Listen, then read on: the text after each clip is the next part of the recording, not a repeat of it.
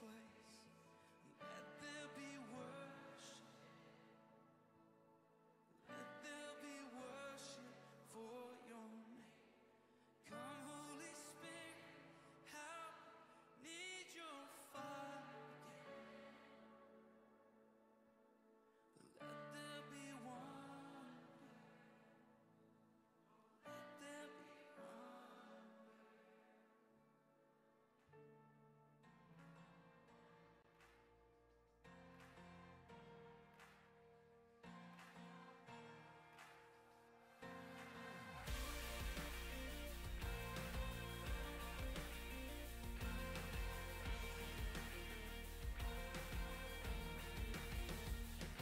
We worship the God who was.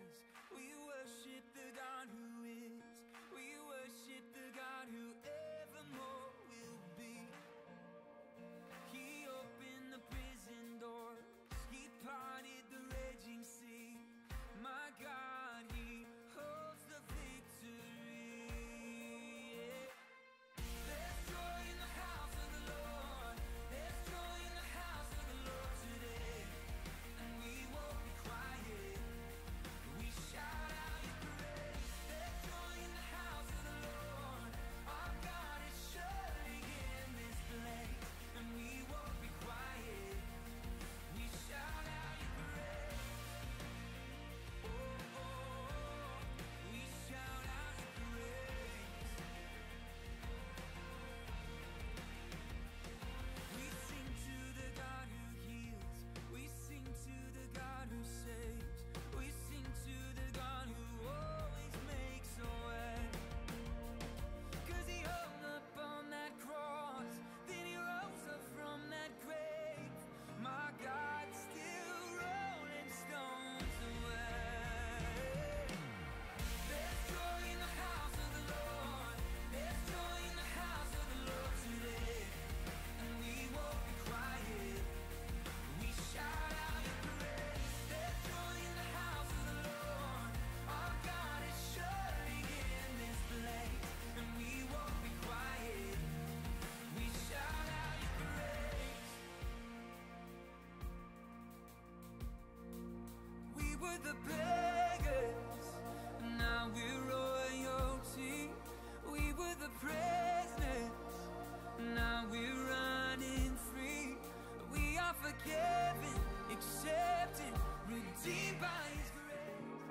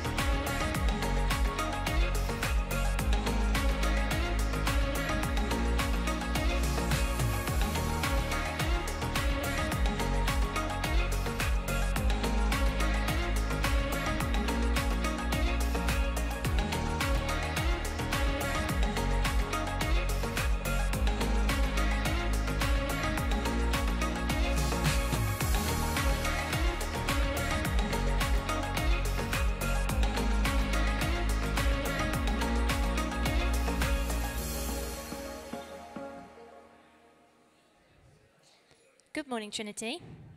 It's my job to welcome you all this morning. So, why don't you stand as we pray before we sing?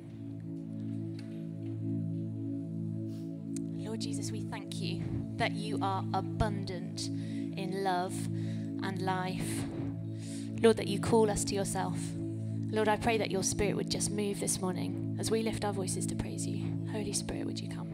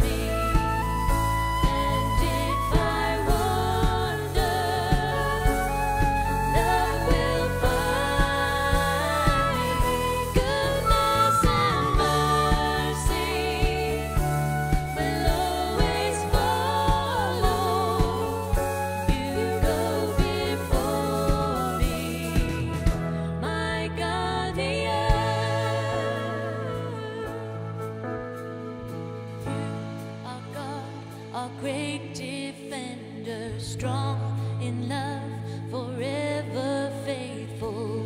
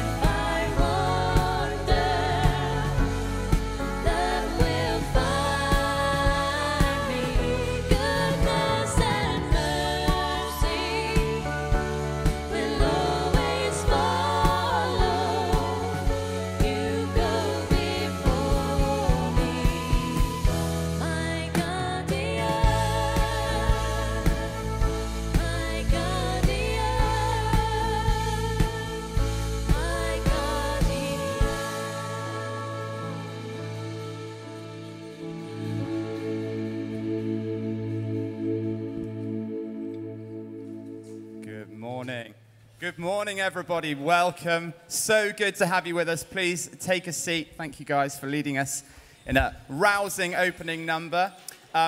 Welcome again. I think I said that, but you've got to be safe in these circumstances, haven't you? It's good to see them, Yeah, just in exactly. case. Very, very good to see you. Great to have you with us. A special welcome if you're joining us for the first time today. And if you're watching online, hello. Nice to see you. Hi, Mum. Say hello in the chat if you'd like to. QR codes. On the back of your chairs, you will find some QR codes which you can scan with your phone, and they're there to tell you a bit more about what's going on and if you'd like to give. And so today is one of our community Sundays whereby our children and our young people will be in with us for a little bit longer and we'll be worshipping all together. Praise the Lord. Isn't that fun? Sorry, my name's Joe. Yeah, good morning, and my name's Simon. And so today we're continuing our series on God's wisdom for real life, and we've got a real treat for them today, haven't we, Simon? We have. We're talking about money and stuff. Yeah. Come on. So that's money. You can see. Yeah. You can see the excitement. So much excitement. Money and stuff, not money and stuff. Important. So yes, quite a broad topic, but we'll do our best. I've got something. I was feeling really generous this morning. And for you, Joe, I've decided I'm going to give you this phone. Is that generous of me or what? Wow. You can see. So for you, can you just take care of that? Is that all right? Wow. Look after it. Take care of it.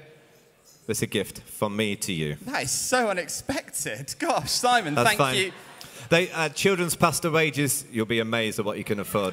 That is such an amazing gift. Thank you, Simon. I don't know what to say. That's fine. That's good. I promise. Just look after it. Okay, I will do it. I'll take. No. Good... No. What are you doing? Keeping it safe. No, you just don't put it in your back pocket. What's the point in that? You need to just use it. Use it to its potential. Think of ways what you can maybe bless other people with. Is that all right? Yeah. Yeah. Okay. Like it. That's great. Yeah. It. Okay. I'll do my best. Thanks. You got it. Okay. Well, I guess I'll have a think about how I can use this amazing, generous gift whilst we're worshipping together. So we're going to continue in our worship shortly, but before we do, we're just going to turn our thoughts to the people of Turkey and Syria after the devastating earthquake that happened there earlier this week. So yeah, Simon's going to lead us in prayer. Just thought at the start of this service, because we all probably know what's happened over in Turkey, Syria. I think the latest death toll, I think it's coming up at 28,000 people now, which when you think about it, it's like, that is a lot of people, let alone all the devastation which is caused over there. Just reading here that there's no homes, no shops, no food, that people are really suffering. And I thought as a church this morning, it'd just be great just to stop and just to think and maybe just spend just for a minute just praying for all the awful suffering what's happening in Turkey, Syria at the moment. And Pete Greggs gave them these 4 sort of things what we could maybe just think about for the next minute and just to pray about. The first one is the people affected, to comfort those suddenly grieving the tragic loss of loved ones, those who've lost homes, those injured and scared. For the peacemakers, for the resilience and resources of the NGOs, the frontline workers, the medics, for all those who mourn, to be comforted and experience the presence of Jesus with them. For the peacemakers, for the politicians, wisdom to cooperate and communicate well, making good and speedy decisions for those worst affected. And for the pastors, strength as they process their own trauma, whilst also seeking to bind up broken hearts, caring for the poor, arranging funerals, and preaching the gospel of Jesus Christ. So many things, which is happening over there at the moment. So can we just have a minute, and just between you and God, just spend some time just praying for one of the things we've just mentioned, and then I'll just wrap it up in a prayer in about a minute's time. So just for the next minute, let's pray.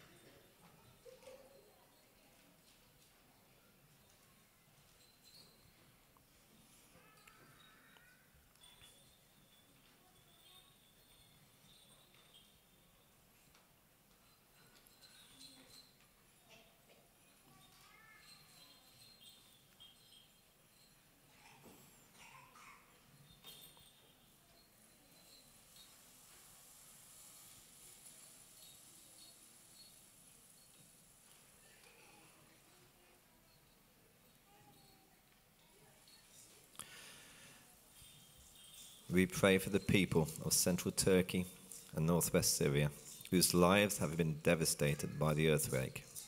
Be present, O Lord, our good shepherd, to bring comfort, relief, shelter, and human kindness. Shield the people who suffer. Console those who are bereaved. Prosper the provision of the relief.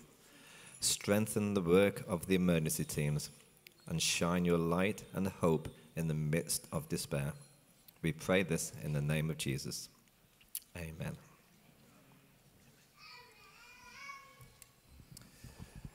So we are now going to worship the Lord together and bring joy where we can. And we can bring joy by worshipping our Lord and glorifying him. So please stand if you're able, and we're going to worship the Lord together.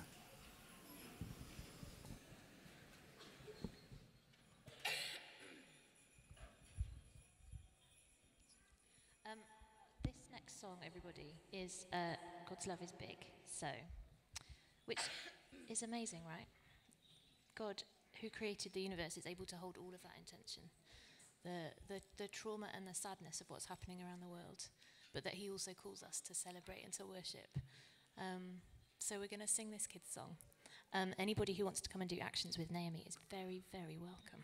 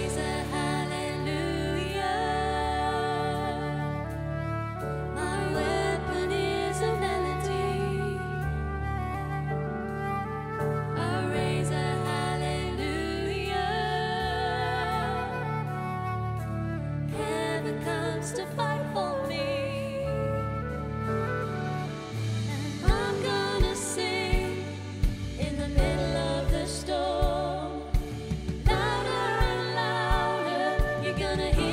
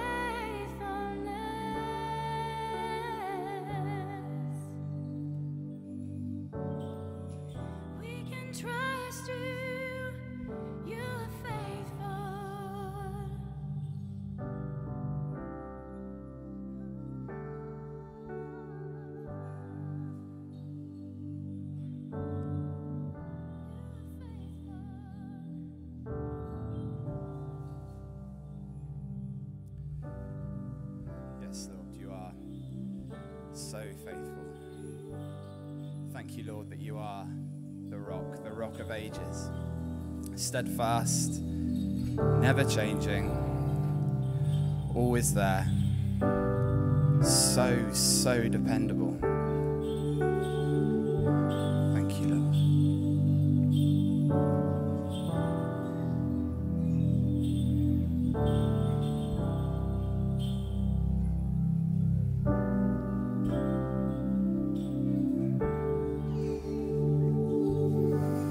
Amen. Thank you. Thank you, guys.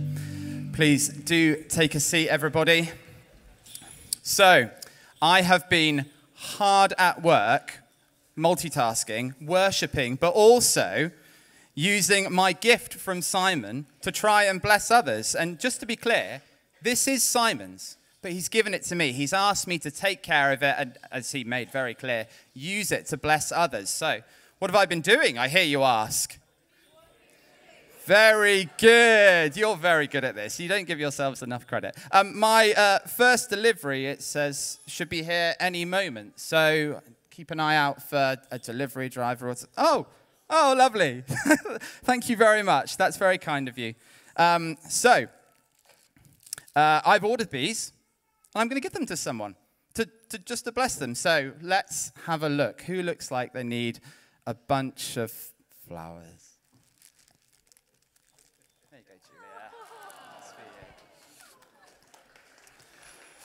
So that's our first one, and that's all thanks to Simon's gift. Now, where's James Clapp? There's James Clapp. He's panicking because he thinks I'm going to invite him on stage, but I'm not. Don't worry. I've used this to pay for your parking over the road, so you're very welcome. I know, too kind, but that's okay. The next delivery should be here any moment. So again, keep your eye out for a delivery driver. Oh, lovely. Thank you.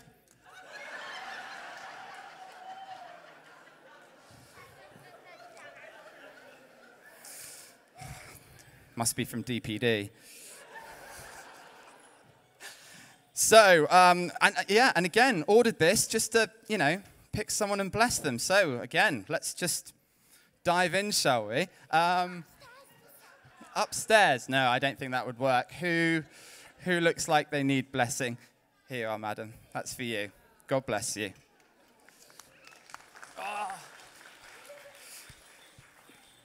Right, I mean, we're not finished yet. That's all the presents. Sorry, everybody, if you didn't get one. But next, so whilst we were worshipping, I had a picture for someone. God spoke really clearly to me, and he said, I want you to tell this person this thing. And so I used Simon's gift, and I sent it to them, and hopefully they'll find that really helpful.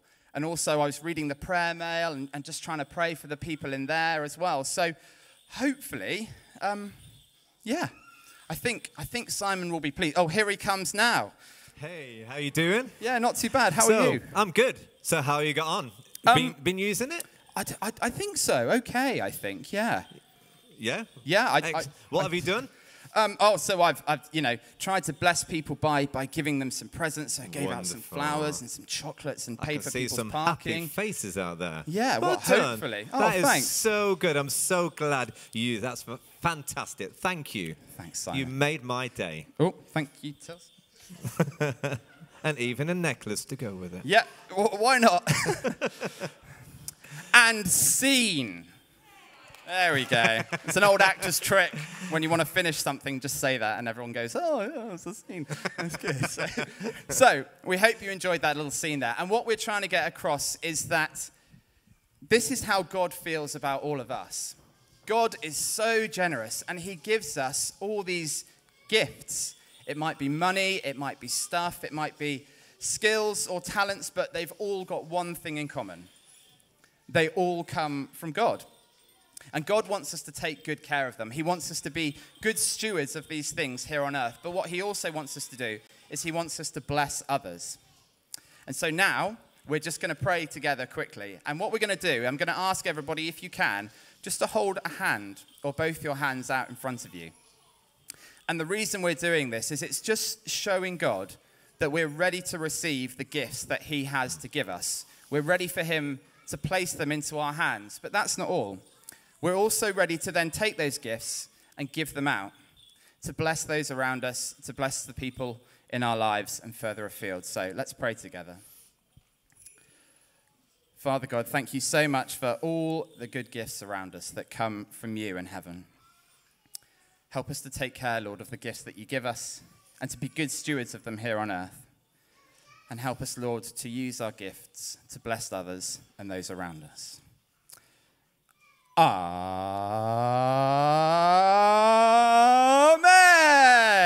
You can't do it with one hand. It doesn't really work. We're also now just going to take a few minutes to pray for our team in Kenya. So hopefully we're going to see some pictures of the team. There they are. And so if you don't know, there's a team from Trinity out in Kenya at the moment doing some fantastic work. They are training some women in sewing. They've been visiting prisons, encouraging various churches, doing some rural evangelism, and also helping to plant a new church. So if we can, let's just pray for the team and the amazing work they're doing out there now. Father God, thank you so much for the team from Trinity who are out in Kenya. We just pray your protection upon them, Lord. We pray you would keep them safe. And we also pray your abundant blessing, Lord, on the good work that they're doing out in Kenya. Would you fill them with your Holy Spirit so that you would pour out your glory, power, and might through them and all the wonderful work they're doing. Amen. Amen. And now it's almost time for our children and our young people to head over the road. But just before they do, Simon's going to say a few things. We have the pleasure and privilege, you've got the P's out there, of serving with these amazing children each week. I've around about 80, 90 children go out each week, if you didn't know. It's crazy over there. But to make it possible, we also have an abundance of amazing team members. There's around about, I reckon, about 70 who are part of the kids' team. So if you are part of the kids team who serve over at Trinity House, could you could you stand up wherever you are, and could the rest of us, there's about 70 of us, there's not many here today, oh dear, we're struggling. Any volunteers? Go on, folks, don't be shy. There we go. Can we give them a big round of applause? Yeah, there we are. Brilliant. Thank you, team. And something very exciting, thank you, team. Something very exciting. Holly and Adam have been doing an amazing job of rebranding the kids' sort of work, what's happening over there. And you'll be seeing over the next sort of week many things appearing and blossoming over there. And one of them is we got a brand new Kids Leaders t-shirt. Do you want to see it? I'm so glad they said yes. Here we go. The big reveal. So from next week, you'll be seeing all the kids leaders and all the TOTS leaders wearing these beautiful t-shirts. The front of it is plain. I'll be with you in a minute. 1 second. Can you hear that? Ooh. This is the front. It's plain. Get ready. Can we have a drum roll, please? Here we go. Here we go. So yeah, all your amazing kids leaders, TOTS leaders will be wearing these from next week, just so they can see who's working with your children, who's journeying with your children, who's loving your children, and seeing them reach their potential in Him. So look out for these, look out for the new logo, and we need to pray now for these kids as they leave. Kids, get ready. We're going to pray and then release you. I want to thank you, Father, for today. I want to thank you for what we've learned so far, but we do now particularly pray for these children. Thank you for their heart. Thank you for them. Yeah, they're just wanting to learn more about you. And I pray for this morning that they're, each one of them, no matter how young, no matter how old they are, that they will get a glimpse of you this morning. They will get to a new understanding of you this morning. And they take that back home with them to their schools and their homes. We thank you for this morning. Thank you for the honor of working with these children. And we give them to you. In Jesus' name, amen. Okay, children, off you go. So yes, it's time for our younger people to head over the road, as Simon said, and to just continue to learn more about Him and just share and be joyful together. In here, why don't you take a few minutes to turn to your neighbor or someone sitting closely to you, and we'll be back in a couple of minutes with our notices.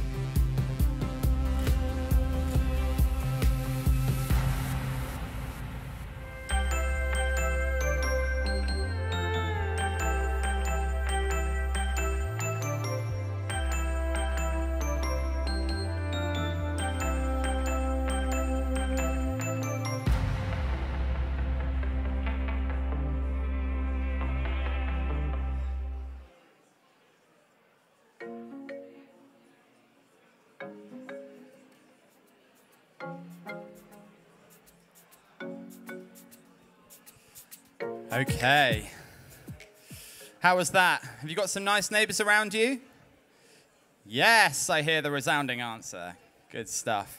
So it is. It's time for our notices now, but just before the team are going to send the offering baskets around. I'm sorry, I was meant to do that earlier, but I forgot, so it's going to go around now.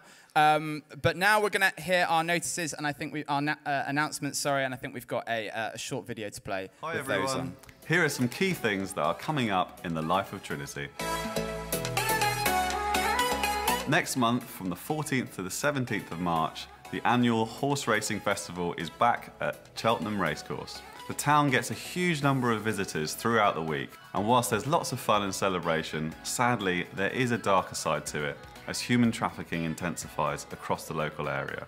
Whilst tens of thousands of racegoers pour down past Trinity at the end of each day, we invite them to talk with us. So from Tuesday to Thursday of that week, we hand out flyers and provide free donuts between 5 and 6:30 p.m. It's also an amazing opportunity to share the good news of Jesus. So there'll be teams going out to pray with people between 7 and 9 p.m. each evening. On the Wednesday evening at 7 p.m, we will also be hosting IJM, who work globally to end modern-day slavery. They are coming to join us for an evening of prayer as they tour local churches to see a wave of prayer activated across the UK. If you're interested in joining in with any of this, please get in touch by emailing hello@trinitycheltenham.com or check out our website for more information.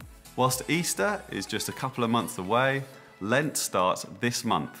So on Ash Wednesday, we will have a simple communion service on the 22nd of February in Trinity Church at 7:30 p.m. Over the Easter weekend, we're looking forward to 24 hours of prayer and worship, starting at 6 p.m. on Maundy Thursday, finishing at 6 p.m. on Good Friday. One feature of this will be an exhibition of paintings and photos on the theme of hope. If you're interested in being part of the team to curate this, please get in touch. There are many ways you can connect into the life of Trinity. If you've recently decided to call Trinity your home, we would love to invite you to do 3 things. Firstly, sign up to our newsletters, where you can hear more about what's going on week to week. Secondly, be a part of a life group to journey through life with a small group, praying and learning more about God together. And thirdly, serve on a team. God has given you gifts, and this is a wonderful way to get to know people as well as grow those gifts and share them with others. So how do you do these things? Well, it's simple. Go and check out our website, or you can email hello@trinitycheltenham.com. See you soon.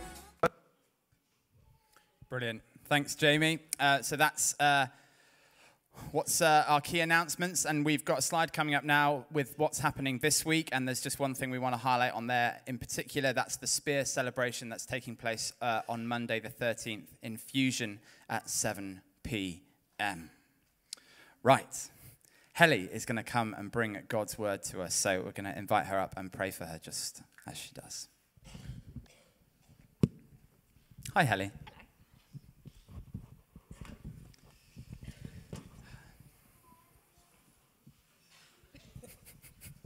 Enthralling, Morning. isn't it? Right, I'm going to pray for Helly, and she's going to bring God's word to us. Father God, thank you so much for Helly. Thank you for her heart for you, Lord, and just all that she does in your name. We pray now, Lord, as she brings us your word, Lord, would you fill her with your Holy Spirit, and would you speak through her as she speaks to us now. Amen. Amen. Thanks so much, Joe. Morning, everybody. It's good to be here this morning. I'm a little bit sinusy, so apologies. I feel like the last couple of times I've come to speak, I'm just like, hello. So just filter through that and try and hear what God's wanting to say to us. So we have been, haven't we, in the last few weeks in a series called Courageous Resistance. We're like digging our heels in. We're deciding what we want to stand for, the something that we'll stand for, so that we just don't fall for anything. And then we're moving on now for the next kind of few weeks to think about not just kind of standing firm and standing still and standing rooted in the truths of God, but also then being forward, front-footed, and looking forward, planning ahead based on the decisions that we've decided to say yes or no to. So we've all probably been filtering things in our lives and perhaps feeling a bit challenged by some of those things that we've heard from the story of Daniel. I mean, what an amazing character, wasn't he? Totally amazing. So I was asked to speak on money and our stuff, which I have to say is quite a challenging topic, given that the era that we're in, and also just the sensitivities of some people having extreme financial resources and some people having small financial resources, some people being redonkulously gifted and talented, and others feeling like, I can do this, and not really seeing what they've got from the Lord. So I really prayed about what passage to bring to us this morning, and I hope the Holy Spirit speaks to you through his word, because there are not loads of points I want to make about money and stuff. I feel like this is for God to shape our lives on. And he does speak so many times about our resources in Scripture. He talks about the use of our time. He talks about the use of our money. He talks about how we use the skills that we've been given. And it's all basically, the bottom line is, it's all his. It's all his. And he gave it to us, exactly how Joe and Simon were illustrating earlier. He's trusted it to us. Whatever we've got is an entrustment from the King. And what we then do with it and how we then work it out between us all on this planet is between us and God, based on the value system and the principles that he has put out for us in Scripture. So if you've got big decisions to make on your money, on your time, please can I encourage you to search the Scriptures to be your lead on how you do that, because God has really important things to say. Far too many for me to be able to condense into one short talk on Community Sunday here when we're all gathered together. But there's hundreds and hundreds of verses on resources. There's proverbs on the use of our wisdom and application of what we've been given. But this is the passage I felt God wanted to share with us today. And to be honest, it's one of my favourites anyway, so it's not a hard one for me to share because I feel like it's run through my life, and quite often I go back into it and feel like God starts to speak to me in a fresh way for it. So I'm going to try and share what I've felt God say through this, and perhaps you'll end up going a bit off-piste in your mind because he'll land a phrase to you, and that's totally fine, because I just feel we want to hear God, don't we, on our money, on our resources, on our stuff, on our time, on the skills he's given us. So why don't we just pray now? And the passage is 2 Kings chapter 4, and it's a story about Elisha and his encounter with a widow. And it's really challenging, so brace yourselves. We're going to need to pray first. So Lord, I thank you for your word. I thank you that your word stands eternal, that your word pierces us right into our souls. It starts to weave its way into our lives, into our decisions. And Lord, we ask your Spirit to speak through your word to us today. Lord, challenge us, inspire us, motivate us. And Lord, help us to trust you more with everything that is around us in this world at the moment. In Jesus' name, amen. So, 2 Kings chapter 4, just 7 short verses, but goodness me, are they not completely packed with truth and treasure from God. First of all, to say, the name Elisha was a prophet in the Old Testament times, so we're going back thousands of years here, but his name meant God is my salvation. And often when you hear the name of someone in Scripture, you're kind of beckoning into your own world, that aspect of your character. So when Elisha starts to interact with the widow, and you'll see what happens, basically, as she calls out to him, she's calling, God, be my salvation. That's what she's doing. And I think that's a really good place for us to start, isn't it? Who are we going to for advice? And there's a couple of warnings I want to give us that are going on in society at the moment. The media is going to put fear in us, to be honest, at the moment, because they've got an agenda. This is not a big conspiracy theory. This is just, watch what happens to you as you watch the news. Do you feel more trusting in God or more fearful? What fruit is it bearing? Be careful. Be careful. Be connected to the world. We're not meant to hide away like hermits, are we? But be careful. So I think there's a sort of a fear that's been swarming around over the last few years that's really tried to land on us, and we mustn't take it as the children of the Most High God. We must call to God as our salvation. There's lots of knowledge and information out there. That's the danger, knowing too much. It's the thing that was the cause of the fall. The tree of the knowledge of good and evil. I must know. And our kind of fussling around is what I say. I go on an awful rabbit warren on the internet that can be terrible because I want to know. I even, Hill's talk the other night, it made me laugh. Even I want to know the end of a film or the end of a series before I can relax and watch it. Really weird, I know. She said her daughter did it too, and I went, oh, that's just like me, because I must know. And it's not very healthy. It actually derails me, because what's the counteraction of that is the wisdom of God. God is my salvation. God is my salvation, not any information I think I may have discovered. So this chap Elisha is representative of the salvation of God interacting with this widow. And so let's just look at what happens through this narrative in Kings that's been recorded and see how God's Spirit starts to speak to you and stir you. So 2 Kings 4, starting at verse 1. Lord, we just pray you'll speak to us. This is your word. This is your house, and we are yours. And all our stuff, all our resources came down from you. Every good and perfect gift came down from above to us, from the Father of lights, who does not change like the shifting shadows. So God, we say, God who doesn't change, speak to us. And help us to see the good gifts that you've put within us, Lord. Amen. So, this is reality for this lady. The wife of a man from the company of the prophets cried out to Elisha. Remember? She's crying, God, be my salvation. That's what she's doing. She's crying to the right place.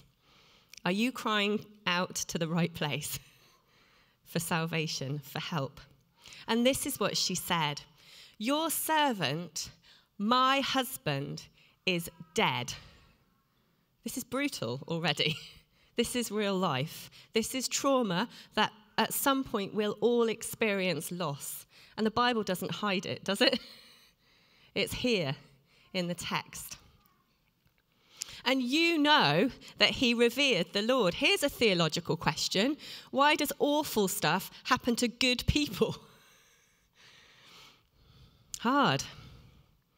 Your servant, my husband, is dead, and you know he revered the Lord. So she has got a horrendous loss. And it's not going to be rewritten, spoiler alert. He's not getting resurrected in this narrative. This is a terrible tragedy. But she cried out to God as salvation. She went to the right place in her pain and in her disappointment and in her confusion.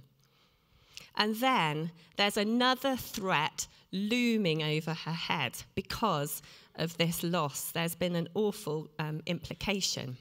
Now, his creditor is coming to take my 2 boys as his slaves. So not only is there lost life, there's now a threat of lost resource and lost children. If ever there was a sort of illustration of how the enemy wants to operate in our lives, this is it. Scripture in John 10:10 says that the enemy, the thief, comes to steal, kill, rob, destroy. But Jesus comes to bring life to the full. And she is living in the consequences of the broken world. But she's called out to God for salvation. She's beckoned Elisha to come and get involved as a representation of the Most High God.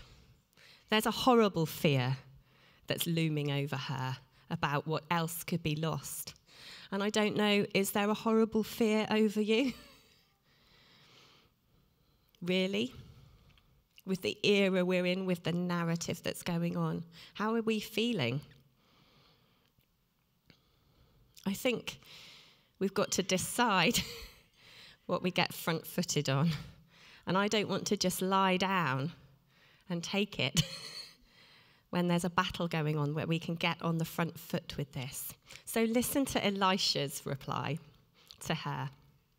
He's speaking as the voice of God into her life, the saving power of Jesus.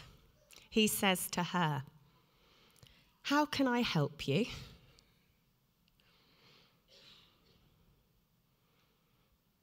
I wonder if God asked us that question today.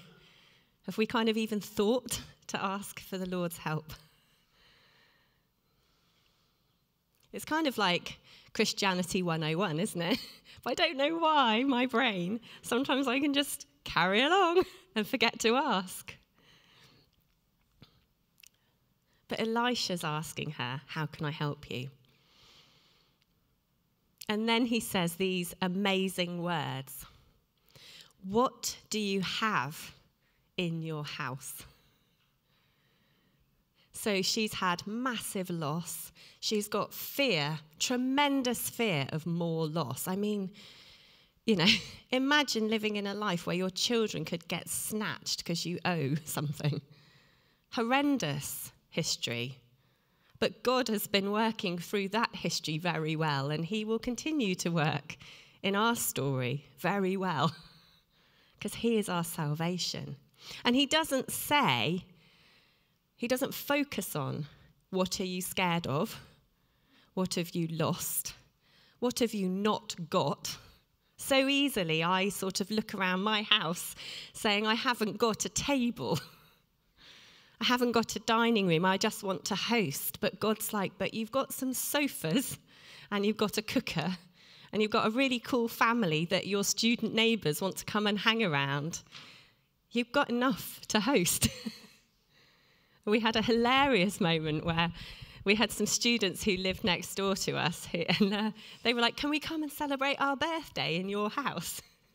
And we were like, don't you have other cooler people to hang out with? We've got a fallen down ceiling, we've got no table, and we've got I'm a bad cook, so really rubbish food. And they were like, please, can we come? And we were like, yeah, okay, come along. And you can't get the kids' work out of me. If those of you who've been around this church for a long time, you'll remember this era of Helly. So we got them little party hats that they made, little ears, rabbit ears, and we did a little craft. And then it got to like 9, and Mike and I were like, we've got a Zoom call. And they're like, can we stay a bit longer? And we were like, yeah, it's so weird. When I was at uni, we would have not been the people to hang out with. And then there's one guy, he was on the sports team, and he was like, I'm just going to text my guys and say I'm not coming tonight. And he paid a fine so that he could hang out with us for a bit longer. And we were just like, this is the weirdest thing ever. But it's because God was saying, not what have you not got, what do you not think you are, but what have you got in your house? We were like, don't look up at the ceiling. It's literally falling down. But they loved it. And then the other day we got a text saying, can we come and hang out again soon? And we were like, oh no. Yes! Come on in. Bring your friends. But it's, what have you got? So easily we go to, I have not got, or this is disappointing, or I have lost. But what actually have you got? What do you have in your house, in your life, in your character? Because you will have been put by God unique things that other people around you don't have. I'm sure our neighbours have got way nicer lounges than we have. They've got tables and matching plates. But our students loved our house. And it was brilliant. And we loved them because it's what we have. And it's so easy to start to, one of the 10 commandments is do not covet your neighbour's oxen or their house, their wife. What have we got that's uniquely ours? Goodness me, what a challenge in itself. I told you this passage was deep. We haven't even got to the third verse out of 7. You'll be like, come on. But what have you got that's uniquely yours? Let's think of another metaphor for this. I sometimes think of all the things that God's poured into our lives as like seed. Imagine just a massive handful of seed. And some of it's for you to enjoy and to sow and to plant and see spring up and turn into something in your own life. And I'm talking about your time is the seed. I'm talking about your experiences. Those are like seeds that have uniquely come into you that will take shape. Your resources, your money, your physical you. Your physical you is different to someone else's physical them. Even that is part of the seed that God's poured into you, his life. But then within that, you can either let it all slip through your fingers and waste it, or you can hold it too tightly so that it never grows and never goes anywhere, or you can think, right, God's given me this. How much of this is for me? And how much does God want me to sow into the lives of others? And go through with time, go through your diary. How much is you time? How much are you sowing into the lives of others, investing in them? Go through prayer time. How much are you clinging on and how much are you sowing into the lives of others? With your money, look at your bank account. Where your treasure is, that it shows that's a map to where your heart's located. And sometimes I need to rein my heart back from a really weird place because I've poured so much money into something. I think that was not godly. and so I'm looking at everything I've been given, and God doesn't give us numbers in Scripture to say this amount you always have to do. He gives ideas and guidelines and principles. So Old Testament, he said, here's a start. With all your food and the stuff that you've grown, give 10% of that back to the place you get fed, the storehouse that's the shared community area. And it's slightly different for us because we pay taxes to a system that can generate food or healthcare for us. But I feel, not to be scary. I think those times are slightly coming to an end and it's going to go back to how the church needed to be, where we are the healthcare system. So we need to start praying for healing. We need to start declaring war on oppression and demonic forces at work. Sow those seeds.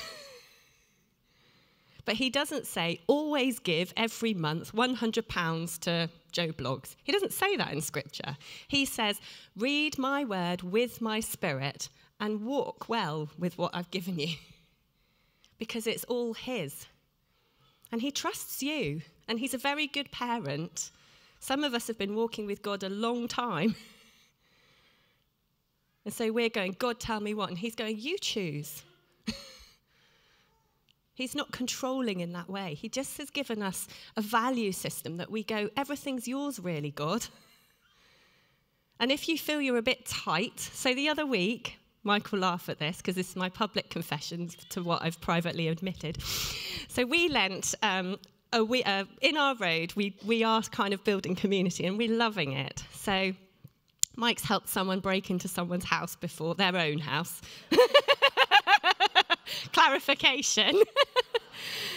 So he's now got the reputation as Mr. Fix-It, which, is a very good reputation to have, even if we sometimes don't know what we're doing. He confidently walks out with another ladder.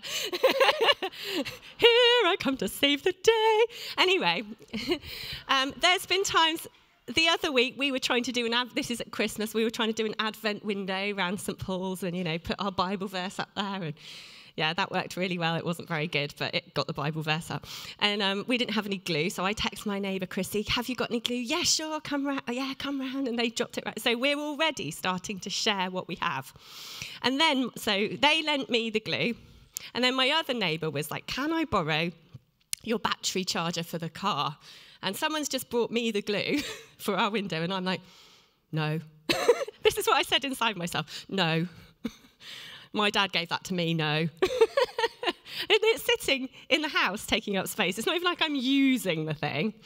And so Mike was like, go on, take it round, or let them come round and get it, or we'll take it out. So Mike, because he's more generous than me, and we've realised that in our relationship, he's the generous one. If you want anything from us, Mike, go there first. He's like, go on, take it round. So Andreas and Lena, they've been recharging their car, which breaks down probably every day, let's be fair. So, you know, they've got the kit. And I said to Mike the other day, have we got that back yet?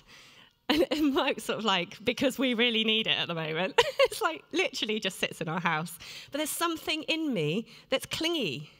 Do you recognise that in yourself ever over really stupid stuff? So it challenges me to go, where am I clingy? Where have I not invited the salvation of God in? Sorry, that was a really long-winded explanation of, do you hold things too tightly? Are you letting them just slip away and get wasted where they won't be used as seed in other people's lives? Or are you holding well and saying to God, show me, I'll plant that there, I'll invest that there, I'll put my time there, I'll listen to you, Holy Spirit, and put my money there. That's the point. Anyway, I digress. What do you have? What do you have? Think about your life that's uniquely you, your talents. There's never going to be another one of you who's experienced things, who articulates things the same way as you, who prays the way you do. I love hanging around people who pray differently to me. Recently, we've made friends, Mike's particularly made friends with someone who really prays like, I bind this spirit and I loose this. And I love learning a new way. I feel like I'm all feisty about praying for things now in a way that I'd sort of got really like, oh, nice, Jesus, help me. I was like, no, this is war. Some things need to be bound and broken off people's lives. And I feel really grateful that a kind of different church cultures come into our family because we need those kind of prayers. Anyway, I think I'm making my point. Let's go. Oh, this is still verse 2. Next bit. I hope you're sitting comfortably because I've got more.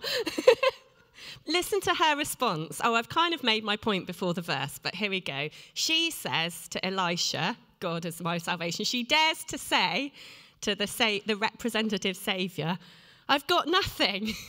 Can you imagine? And Elisha's the prophet. He's like, I can see. I know what you've got. And then I kind of imagine him looking at her going, really? But he doesn't say that. She gets there herself. Your servant has nothing there at all. And so often we can live like that, as if it's like a spirit of poverty and lack has come upon us and loss. Whereas we have got stuff. We all have, because God gave it to us. Then she says, except a small jar of olive oil. So she sees a tiny thing that she has got. And I wonder if today you just need to see one tiny thing and that's your start. That's the cracking, prizing open of seeing what God's put in your life, in your house, in your resources, in your you, your unique, wonderful you. What are you going to do with your amazing you while you're living? We don't know how long we've got, do we?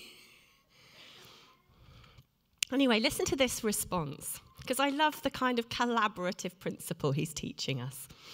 Elisha says, go round and ask all your neighbours for empty jars. So she's got one tiny full jar, but that's her bit. They have potentially got loads of empty jars between them. She didn't ask for the full. He doesn't say go and get their oil. He says go and get what they're not using at the moment. their car battery charger. And don't ask for just a few. Isn't that amazing? And sometimes we're too proud or too stingy. We're either too proud to ask or too stingy to hear the crying out of the people closest to us when we've got stuff that we're not even using that someone else needs. Isn't this amazing? To think that's the strategy the servant of God gave. As a prophet, that's what he said to this woman who felt in lack. Just go and ask. But you're not actually taking all their resources. This is not stealing. This is borrowing and asking. It's not snatching and grabbing. It's not coveting their oxen. It's saying, please, could I borrow? Have you got any empty jars? Because this prophet guy, who represents the saving plan of God for my life, is telling me to come and make a request. And then there's this beautiful moment where Elisha says, go inside, shut the door behind you and your sons. Like, tuck down now. This is going to be an amazing moment for just you and your family to watch. This is not for public display now. This is me, God, working in you. Pour oil into all the jars, and as each one is filled, put it to one side. Watch the miracle. Because the salvation of God had been invited into that house of fear, of pain, of loss, of disappointed expectations. But she did ask. She did invite and call out to God. So she left him. She shut the door behind her and her sons. She kind of tucked them all in to see what the king would do. They brought the jars to her, and she kept pouring. This is a miracle of God that was only possible because she had the spare neighbour's jars. Isn't it amazing? And so what have you got that you could pass to someone and say, I want God to do a miracle with you. Here's this seed, this bit of time, this bit of investment, this bit of money. You sow it somewhere and see what God could do. And when all the jars were full, mate, can you imagine? She just had tiny oil. Where is it coming from? You see, God can create out of nothing. God can change one thing to another thing, water to wine, but he can also make oil come. Can't he? Do you believe that? I think I've forgotten how powerful he is. So they were all full, and she said to her son, oh, bring me another one. And then he replied, there's not a jar left. They were all completely full, and then the oil stopped flowing. So God will fill whatever he's got to work with. Isn't that amazing? And so she went, she told the man of God, and he said, go now, sell the oil, pay off your debts. You and your sons can live on what's left. Because God, the salvation of God, was invited in. He was cried out to. He was called on. He asked, how can I help? And he helped. Can you hear what the Spirit's wanting to do in you? Can you feel it? I can feel my hands trying to be prized open because they're so stingy sometimes. Or I'm tired, so I've got nothing left to pray for someone. But God's like, keep them open because I put all that in them in the first place. Don't just drop them and waste them. Don't be unwise and just chuck everything everywhere. Ask me, speak with me. Ask me how I can help you. And he cleared those debts. Jesus Christ is very good at wiping off our lives things we owe. Emotionally, our shame wiped away. He's very merciful. And even when people have been through an utter trauma and robbery, he's still wanting to work and do a miracle, even if it's not maybe what she thought. I would want my husband resurrected. But he wants her not to lose her children and to see a miracle with what she has, not what's gone. That's gone.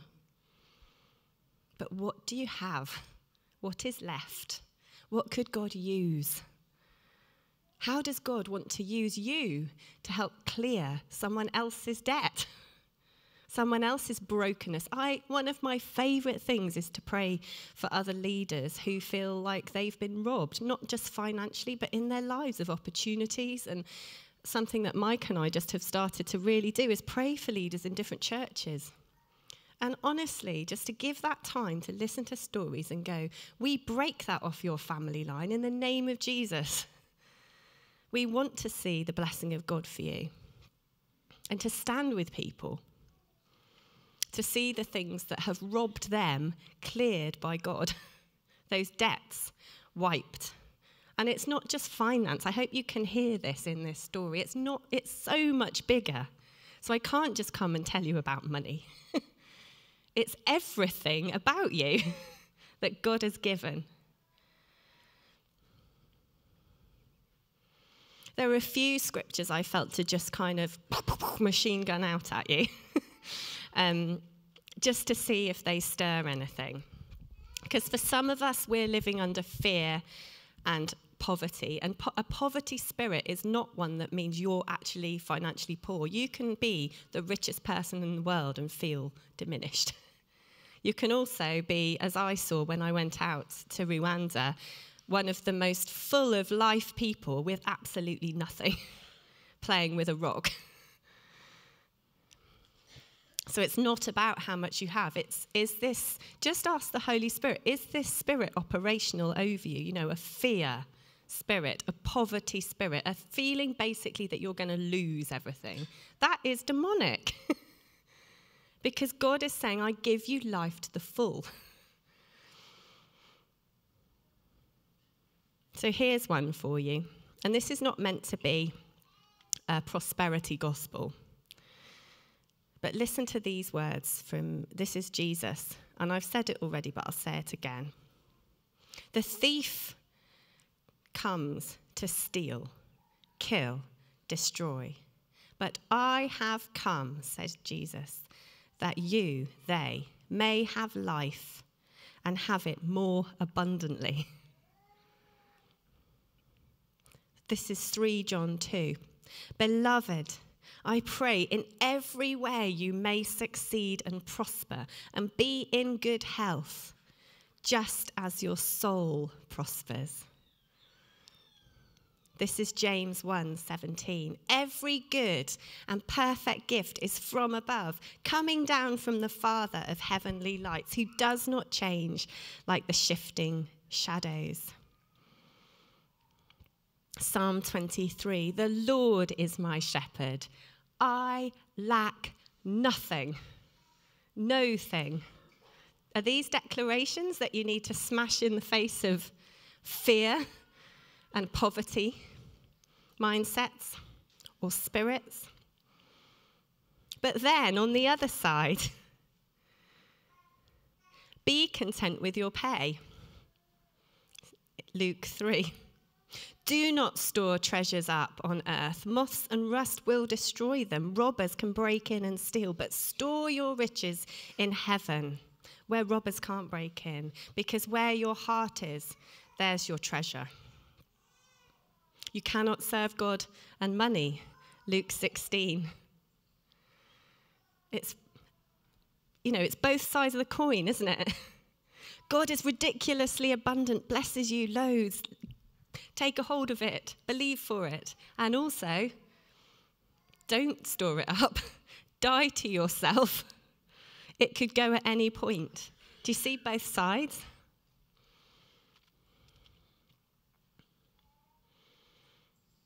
Deuteronomy 8. This is verse 18. Remember the Lord. He is the one who gives you the power to gain wealth. That's a really challenging one. What's your superpower to generate resources? And then this one, generate resources, but also, this is Paul in Philippians 4, I've learnt to be content, whatever the circumstances. I know what it's like to be in need and to have plenty. I've learnt the secret of being content in any and every situation, whether well-fed or hungry, whether living in plenty or in want. I can do this through him who gives me strength. So I think we need the strength of God. I think we need the power of the Most High God. I think we need to remember to invite God is my salvation into our house, our bank, our money, our decisions, our time, our skills, our gifts, our emotions. You get the gist. Into our everything. I think we need to remember what we have, not what we've lost or what we fear we'll lose in the future. And to open our homes and our lives and our bank accounts to Jesus. Yeah? Because I need to. Because I'm the kind of person who won't share a battery charger. What a loser. Seriously. Come on. So shall we stand if we're able to? And I do think to utilise how one of my new friends prays, we have to bind this poverty and bind these fears and bind this kind of fear of the future that makes us diminish and open our hands again to see what God's given us.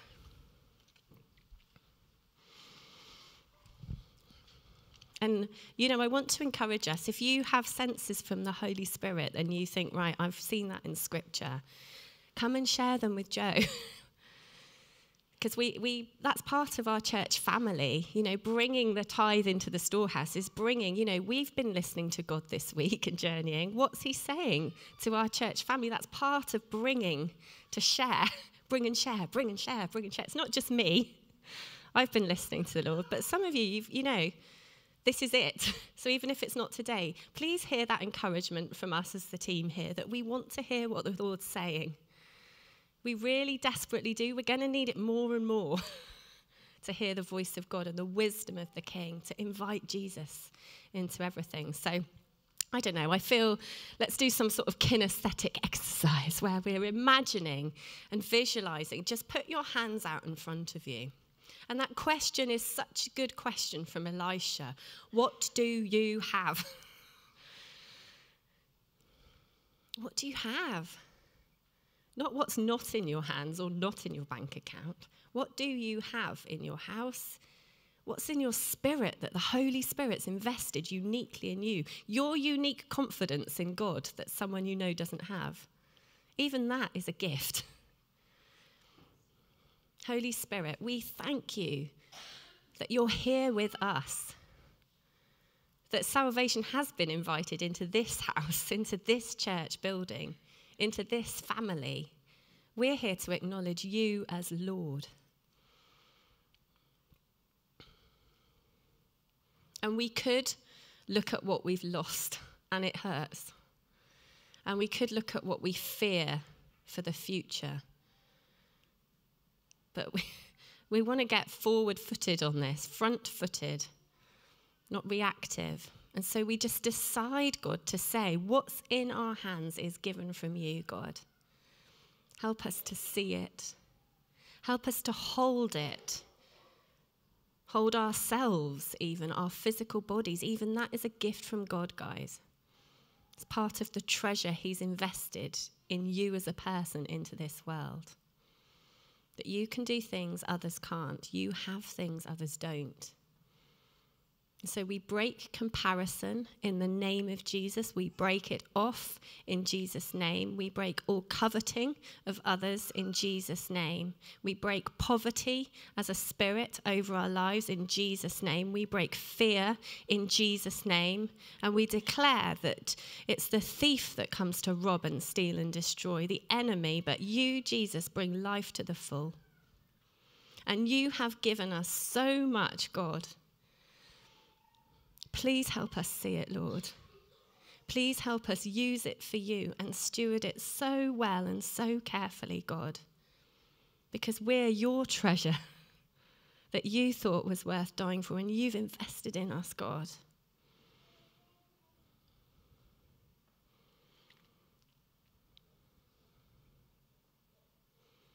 And help us to share if we've got empty jars that are just sitting around, things that are spare. Help us not to be stingy. Help us to be generous-hearted.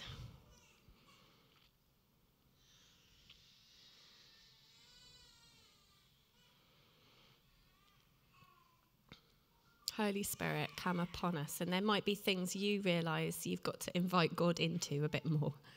Just have a conversation. Imagine what you're holding and saying, God, you talk to me about that now. You give me some numbers of how much time to invest where, how much money to invest where, how much you think's okay for me to spend on what. Lord, we just say we just need your help. Elisha said, how can I help you? So God, we ask for help with our ability to decide wisely. Thank you, Lord.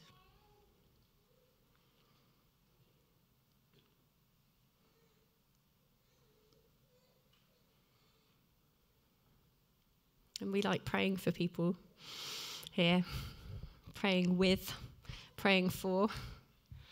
And if you'd like prayer for anything, it doesn't have to be anything to do with what I've shared. You know, we'll pray for healing, we'll pray for provision, we'll pray for your generosity, anything. We will pray. There's people who can come up and bless what God's already started to show you. Yeah, absolutely.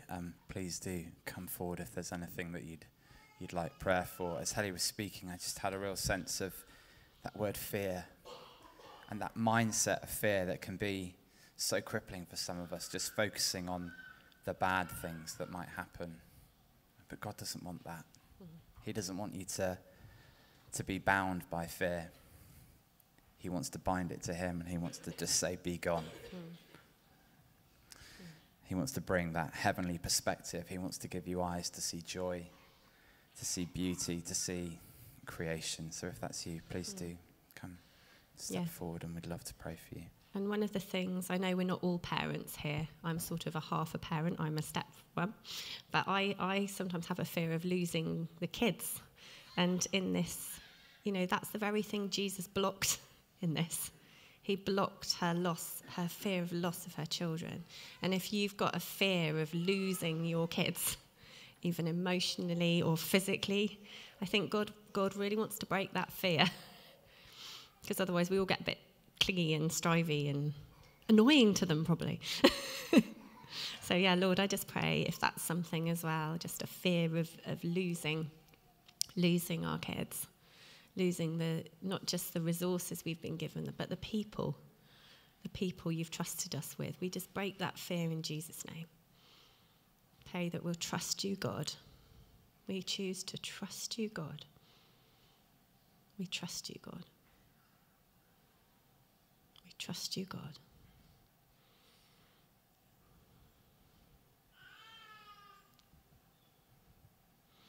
And Holy Spirit's already ministering around the room. And if you feel you're stirred where you are, and you're around someone, you feel the Holy Spirit stirring you, breaking things, setting you free. It's so good. It's such a good thing. We just continue, Lord, to ask for your mercy. Thank you, Lord.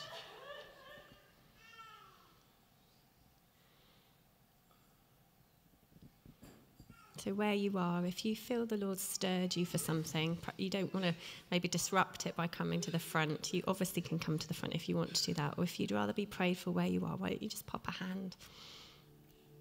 And we'll just look around the room and see. Thank you, Lord. Continue to do what you're doing. Continue to do what you're doing. We'll come forward.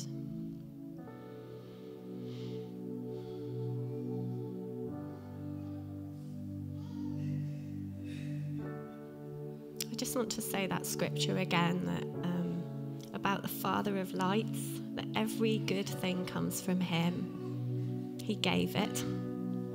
He won't snatch it. He's coming to stage interventions in robberies today.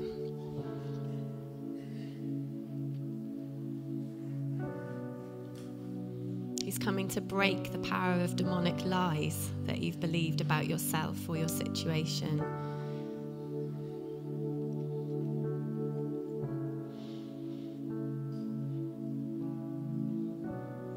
More of you, Lord. More of you, Lord. More of your power, Lord.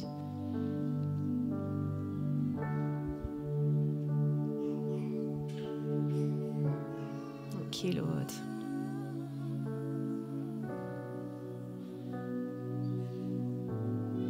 More of your power, Lord.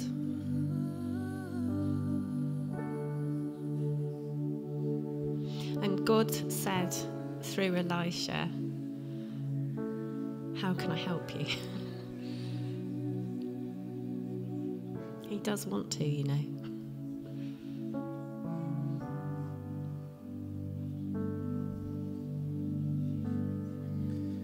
Just had an encouragement from someone that God will absolutely put us where we need to be. And someone talking about a bottle of perfume they received as a gift at Christmas, and to them that signified just time for them, time to themselves, them time. This morning it smashed completely, and the immediate reaction was to say, right, that's my me time gone. But instead, God's brought them here. And they're turning to God, and God is filling them. And that's exactly what he does. He'll put us where we need to be. And then he'll work his magic and fill us.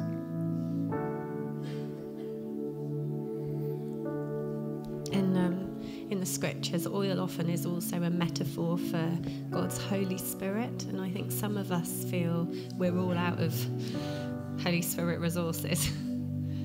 And even that's something he wants to do this morning, I think, just refill you with his power. You're an empty vessel, he's delighted to fill. So we just say, come Holy Spirit, fill us afresh, fill us.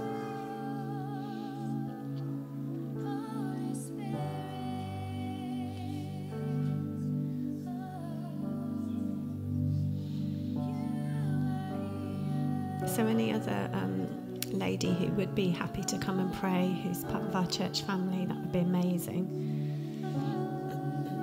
Thanks, Wendy.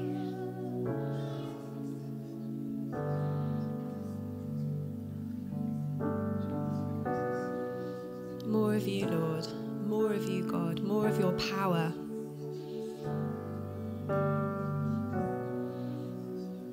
And we do bind the enemy over our church family. We do bind fear in Jesus' name and just release a trust in you and a confident faith that puts us on the front foot, that makes us the head and not the tail. We just say we refuse to be at the mercy of the flapping tail of the enemy, when you have said we have authority to step on the head of the snake. And you've done that. You've hurled him down and made a spectacle of the enemy. So we don't want to get on the wrong side by feeling like a victim or feeling powerless, Lord. We just pray we will front foot ourselves again, Lord.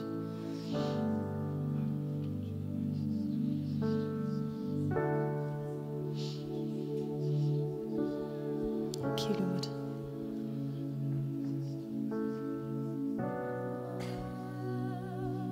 God is doing some really deep stuff.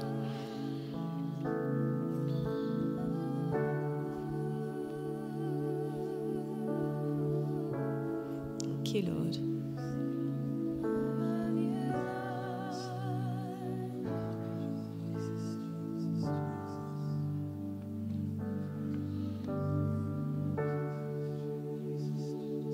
And I commend to you as well, instead of Googling things, just search the scriptures. for how God would guide you and lead you in things.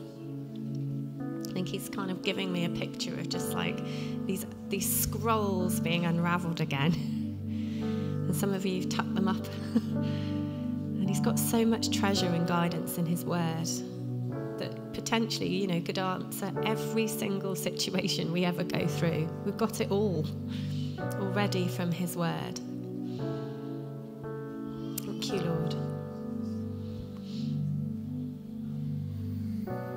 We're going to continue in ministry here, but they'll be finishing up over the road now, so if you do have children or young people, now's the time to go and collect them. But by all means, just